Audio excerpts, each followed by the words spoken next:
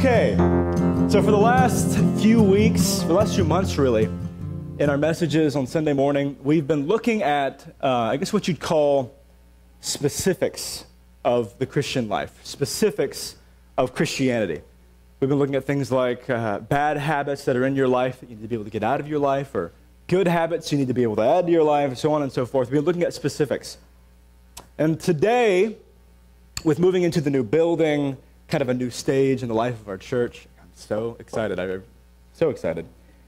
I want to take this opportunity to take a few steps back and kind of get what you might call a 20,000-foot overview of this thing we're in, this thing called the church, this thing called Christianity. Because again, looking at specifics is great. That's what Jesus did for the majority of his ministry. He looked at specifics of how to live with your family, how to live with the people around you, how to do this, how to do that. It's great. It's wonderful. I think we've all benefited a lot. But I think it's very important to take time to get the big picture again and to remind myself what we're really involved in. So we're going to do that this morning, and my favorite way to do that is with a question. So here we go. I'm going to ask you a question. Please don't shout out an answer. Just think about it in your head. Why did Jesus Christ come to earth? What did he come to accomplish? Again, just think about it for a moment. We all thought about it? Why did Christ come to earth? What did he come to accomplish? Now think about it in a different way. Here's another question. Why does Christianity matter? Why does it matter, really? Why are we here? Not here on earth, but here in this building. Why does Christianity matter? Have we all thought about it? You know what I find really interesting? If you were to take those two questions, which are very similar questions as far as the way you'd answer them, you're to take those two questions and ask 100 random members of the church in the U.S., you would get a very large variety of answers. There's no consensus as far as an answer for those two questions, which is really interesting since those are probably the two most important questions we could ask ourselves as Christians. Why did Christ come to earth?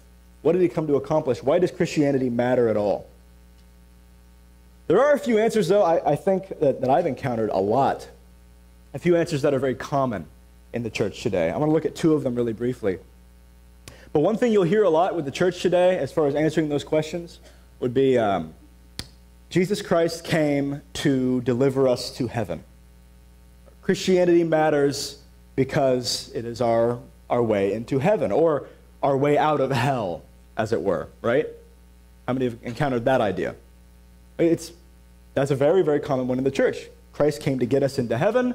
He came to save us out of hell, and that is Christianity. That is why Christ came. That is the gospel. So, let's ask ourselves and just think about it in your head for a minute.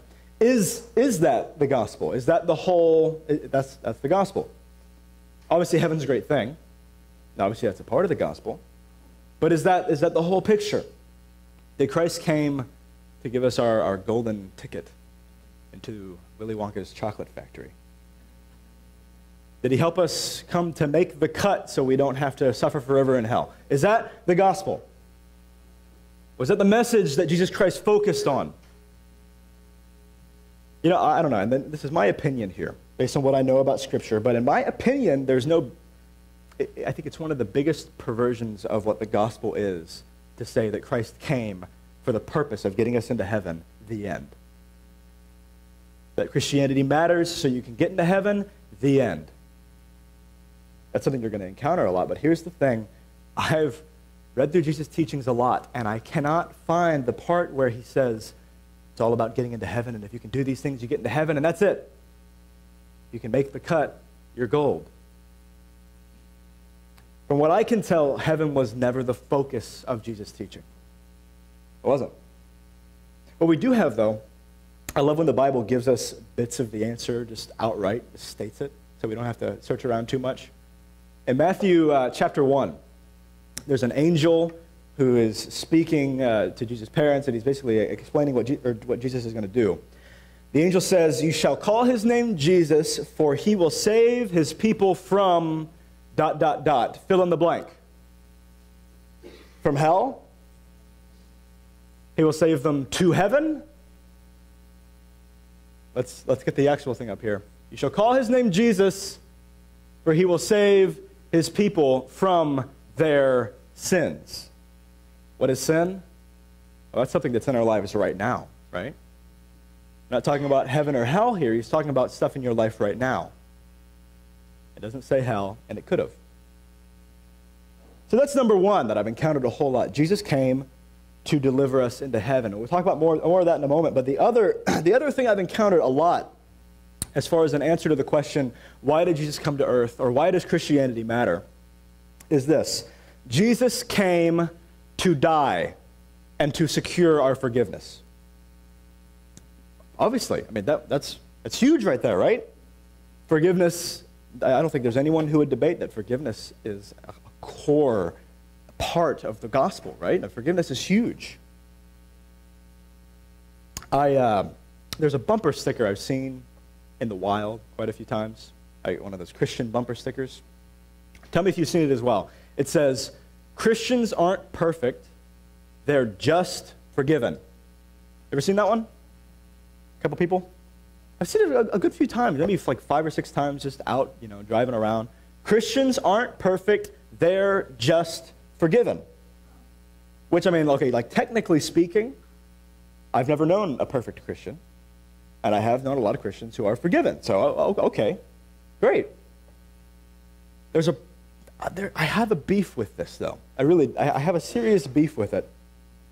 Christians aren't perfect, they're just forgiven. You know what that communicates to the rest of the world? It says, hey, my life is just as dysfunctional and messed up and awful as everyone else's, but I've got the stamp of forgiveness on my forehead. That's what that communicates. It says, hey man, the whole world's messed up, and Christians are no different. We're messed up too. We have terrible, messed up, dysfunctional lives, but we have forgiveness, and you can have that stamp too on your messed up, terrible life. That's what that communicates right there. So let's ask ourselves the question, is that the message that Jesus brought? Hey, sin is still going to be your master, guys, but you will be forgiven. Your life is going to be really messed up and miserable, full of sin and dysfunction. Your relationships are going to be dysfunctional and hard to deal with at the best. You're never going to find peace. You're never going to find joy. You'll never find fulfillment in this life. Your lives are just going to be just like everyone else's, messed up. But at least you have forgiveness. Was that Jesus' focus? Now again, from what I can tell, forgiveness is a huge part of the gospel. It's huge. I don't think you can separate forgiveness from the gospel. But I think there's a bit more to it than that. The Apostle Paul, I think, gives us a nice picture of why Jesus came to die in his letter to his disciple Titus, my son's namesake, by the way. Titus chapter 2, he says this, Jesus gave himself for us to redeem us from all lawlessness and to purify for himself a people for his own possession who are zealous for good works. Now, what does that imply? He said, Jesus gave himself to get our forgiveness, the end, for the sake of forgiveness. Jesus gave himself to redeem us from all lawlessness. What does that mean? What does to redeem mean? To pull something out of? What is lawlessness? That's the sin and the junk and the dysfunction in our lives. Jesus gave himself to pull us out of that. So what's his concern? Our lives right now. He's concerned with our lives right now. And what's really cool to me, I love it when the Bible does this, again, it just gives us the answer to the question, why did Jesus come? Or what was he trying to accomplish? Why does Christianity matter? In John chapter 10, verse 10, Jesus says, I came that they may have life and have it abundantly. I came that they may have life and have it abundantly. He's talking about a life that's entirely different from what the world says is normal, from what the world says is okay. A life that's entirely different from what we're used to. a life that's entirely better than what we're used to. He's talking about our lives, like the ones that we know and we live and we're living right now. So I came that you may have life and have it abundantly. And that's not me adding on a mission statement onto what Jesus did. This is Jesus, these are his words. This is his mission statement. I came for this reason, that they may have life and have it abundantly. And so the good news, the message of Jesus Christ is really an invitation. It's an invitation into the kind of life that we were created to live.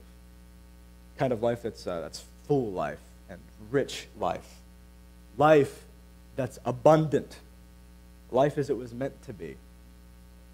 Which sounds pretty cool to me.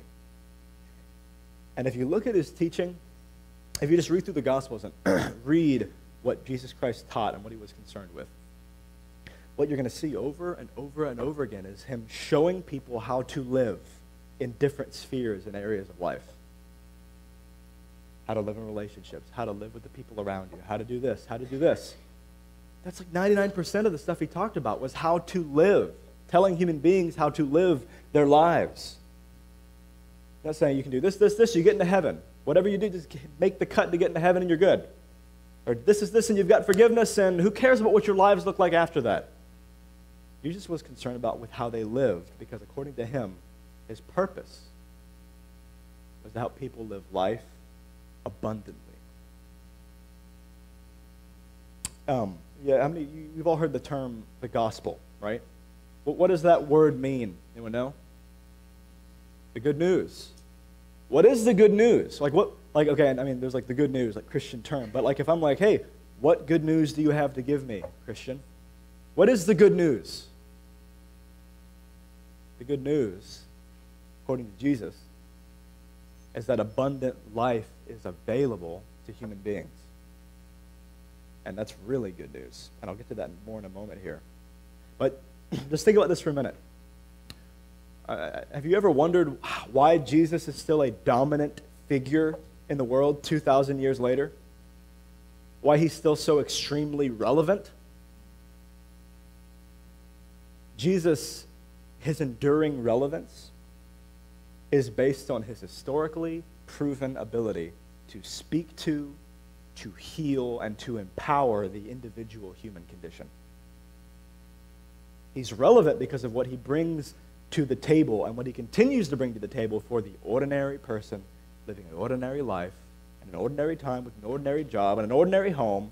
He's relevant because he offers something better for them than what they're used to.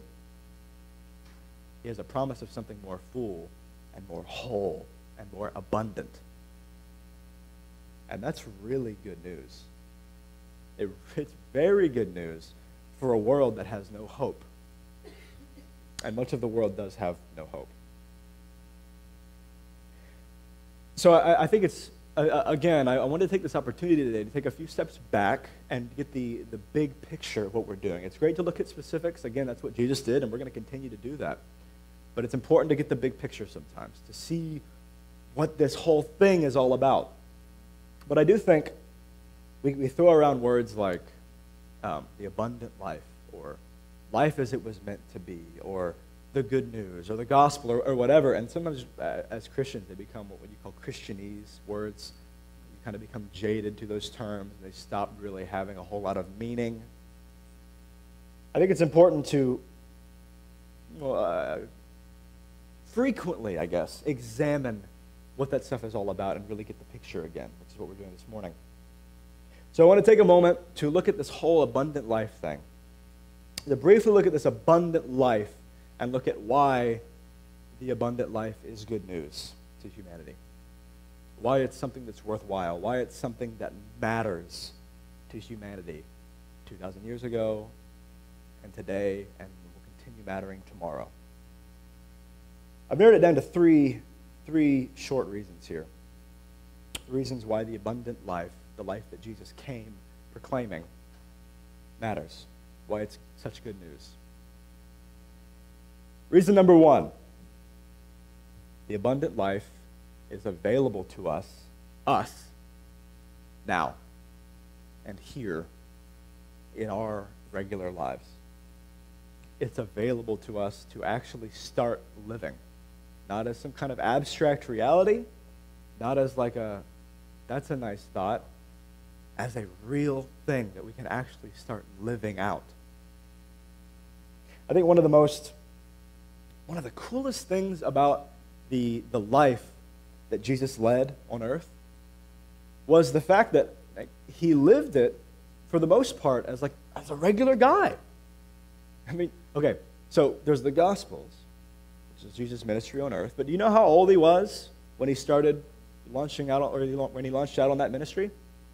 He was roughly 30 or so, give or take 3 years. It's roughly 30. You know what he was doing for 30 years before that? He was just living a life as a guy, regular guy, with a regular family, regular parents, in a regular home, working a regular job like any other Jewish boy growing up would do. Did you guys know that Jesus had siblings? How many of you knew that? Did you know he had a lot of siblings?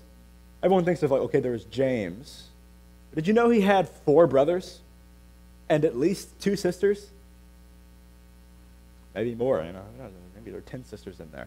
Jesus was a member. He was one of many kids. Can you imagine growing up with Jesus as your brother? Mom, Jesus turned my water into wine again. Make him stop. But seriously, though, Jesus was a guy. It's really hard for us to imagine it because we read about his ministry and the miracles. But prior to all that, he was just a guy, a kid. Parents and siblings. Can you imagine Jesus receiving instruction? No, Jesus. Stop bothering your brothers and sisters. It's really interesting to think about. He was just a guy. He lived a life. And that's what's so profound about Jesus Christ coming and living lives like all of us do. The fact is, he experienced the same kinds of temptations we're going through today. Temptation hasn't changed, guys. The medium of temptation, sure. The sin habits, the way they're played out, sure. But sin is the same now as it was 2,000 years ago. Jesus had to deal with it. It was in his face like everyone else. Yet he managed to live a life that was rich and full and fulfilling and highly functional despite all of that stuff. And here's the thing. If Jesus came today, he could be like an accountant or a banker or an engineer or a car salesman. He could be an automobile mechanic. He could run a cleaning service. He could be a lab technician. He could do whatever, and none of it would be any hindrance to the life that he led. He could live in your surroundings, in your family, in your time, with your education and your life prospects, with your paycheck, and none of it would hinder him living the kind of life that he led, the kind of abundant life that he led, the kind of abundant life that's available to us through him now. And that's what's so cool about this whole thing, is we're not talking about some abstract thing. Someday, when I get to heaven, I can't wait to get out of this earth and get to heaven, and then things will be better. The whole message of Jesus Christ is, I came that you may have life, real life, abundantly, now. This whole thing. And we really mess up when we say, oh, it's all about heaven, or it's all about just forgiveness, and forget about how your life looks now. Jesus was actually concerned about how your life looks now. And that's what's so cool about how awesome the abundant life is, and why it's such good news, and why it matters. It's number one, it's available to us, and not just us sitting in this room. There's not a single human being on the earth that has disqualified themselves from the kind of life they were designed to live. There is no point that's too far. It's available to every single one of us as a way of living. That's awesome. That is extremely good news. So that's number one. The number two reason why the abundant life is awesome, why it is great news, why it matters, is this. The abundant life is functional. Life as it was meant to be lived, the abundant sort of life, generally just works a whole lot better than any other alternative way of living.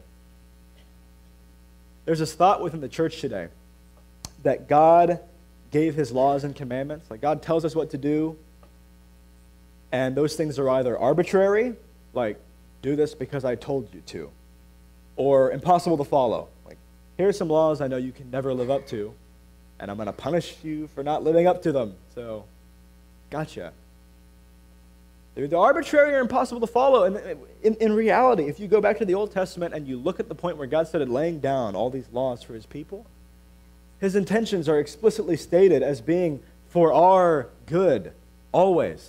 Moses says it. He's like, God told us to do these things for our own good. It's in Deuteronomy 6 and in Deuteronomy 5, God himself says, oh, if you would only listen to the things I'm telling you to do, everything would go well for you, always. He actually says that. Only you would listen to my commandments. I'm telling you what to do because it's good for you to do it. It is literally like the parent that says to their child, don't touch the hot stove. That's literally how it works. The kid's like, don't tell me how to live my life. I do what I want. Yeah! Parents like, I knew you were going to hurt your hand because I know how a stove works and I know how the hand works. I knew you were going to hurt yourself. God's going, I told you, I clearly told you what to do. If you would just do those things, everything would go well for you.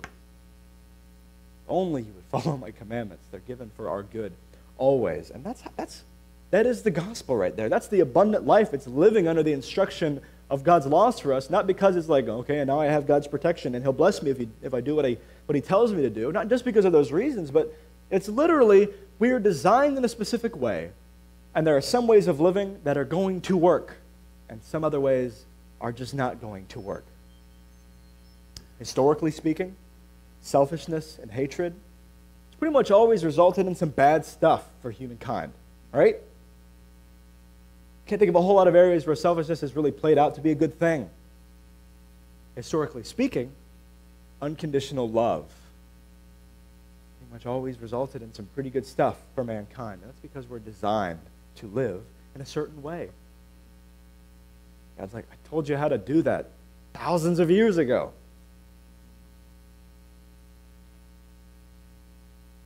What's really neat to me is if you look in the Gospels, the Gospel of Matthew, one of the mantras you hear over and over again, one of the repeated phrases. It's a new word. You wouldn't know. I'm sorry. Highly theological speak. I'm just too. Gotta dumb down my language a little bit for the layman. Franks. Don't look that up. Don't call me on that.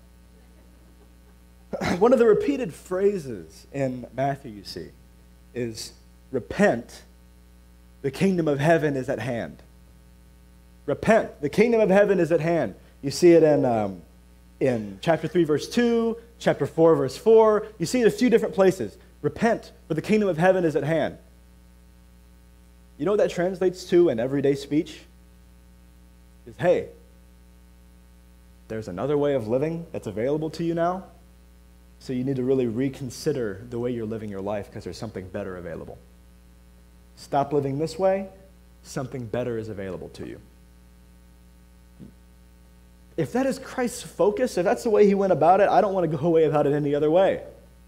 Repent, the kingdom of heaven is at hand. Hey, stop living like that. You're hurting yourself. There's something better available to you right now. That's how he went about it. It's a call for us to reconsider how we approach living life. There's a better way to do it. That's number 2. It is functional. It generally just works better. Number 1, Number 1, it is available to us now, all of us where we're at. Number 2, it is highly functional. It just works better.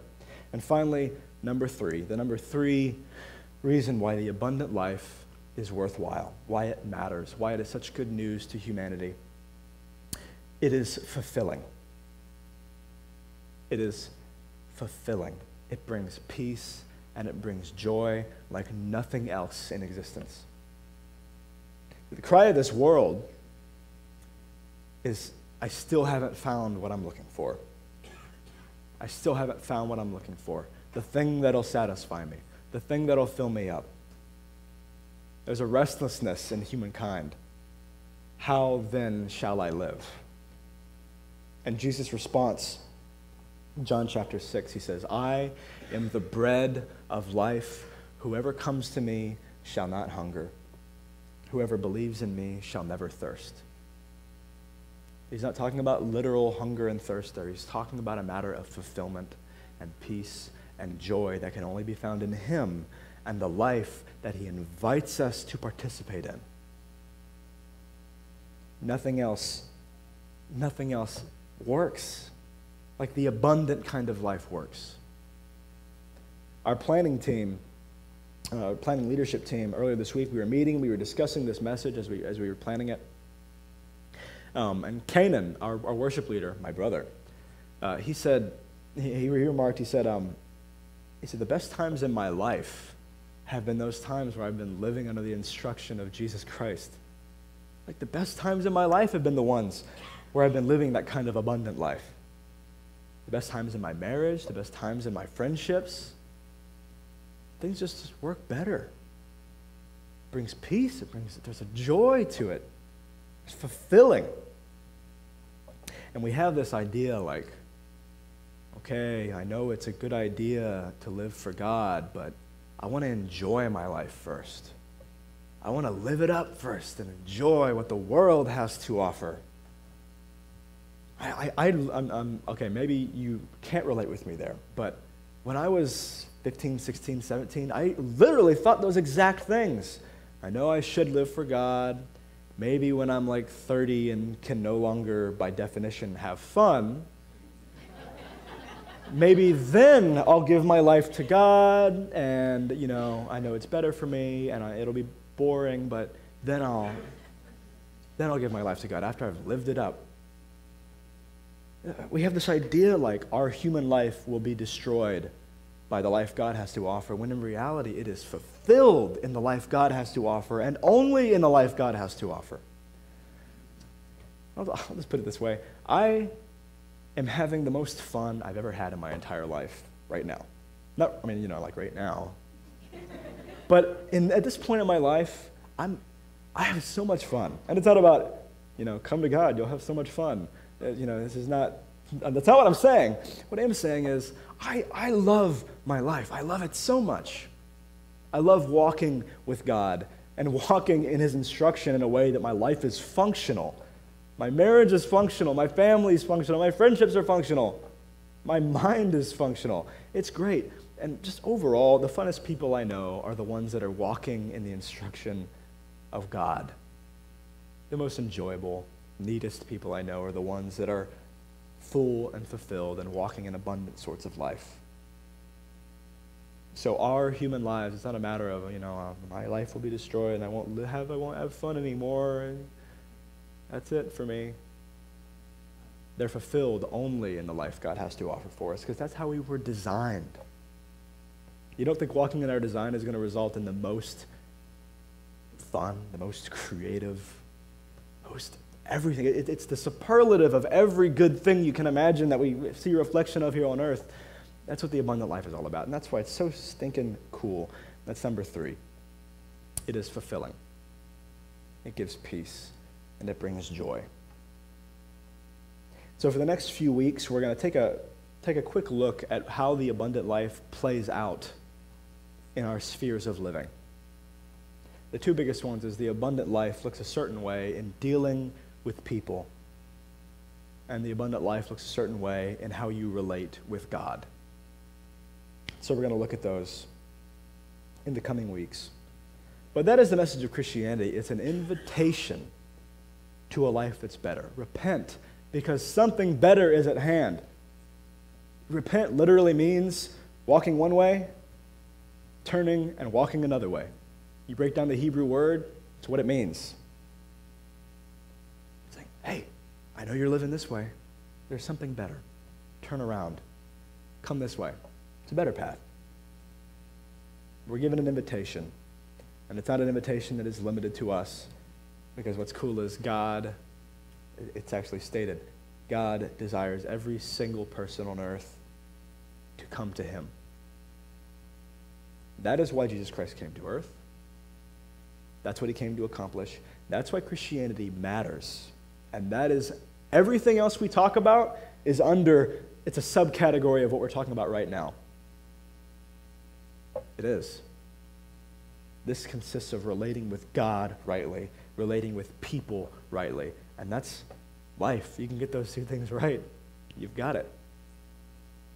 So we're going to have the band come back up here as we close here. But I just want to pray for all of us here. As I mentioned, what we've been doing for the past few weeks on Sunday mornings is looking at different aspects of how to live the Christian life. The Christian life is just another word for the abundant sort of life that Christ came to deliver us into. And it's a matter of how we choose to live. That's Christ's message. He says, live this way. Do this. Don't do that. Do this. So I just want to pray that all of us, if we're not currently living in that sort of lifestyle, that we begin to start seeking it. And if we are attempting to live it, that God would strengthen us to continue living it.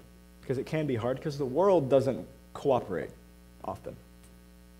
So Father, thank you so much that you offer us something better, something so much better. Thank you that you don't leave us to our dysfunction and our squalor. Thank you that you reach down and you offer us life as it was meant to be. God, you care enough. And Father, I pray for those of us who have no idea what that's all about. God, I pray that you'd help us to get started and start walking down that path to something better. And for those of us who are trying to live it out right now, God, I pray you would help us. You would walk alongside us. You'd remind us that we're not in this alone. I'm so grateful to you, Father. Amen.